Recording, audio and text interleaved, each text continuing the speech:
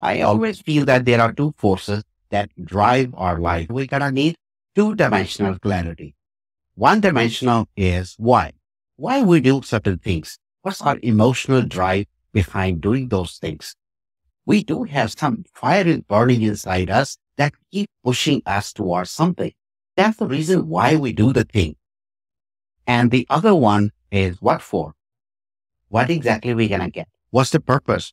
We want to achieve certain objective. We want to attain certain goals, or we want to go somewhere.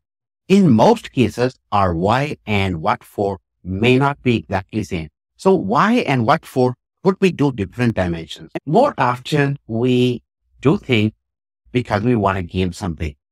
That may not be the exact reason why we started at the first place. Maybe you thought there are certain things that are not right, but you want to make it right. Purpose is something that pull us toward it.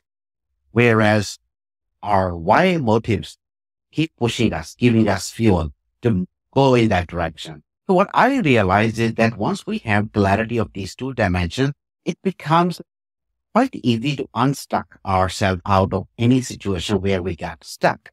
Whether it is adversity, it could be limitations, it could be losses, it could be failures, other hardships in life.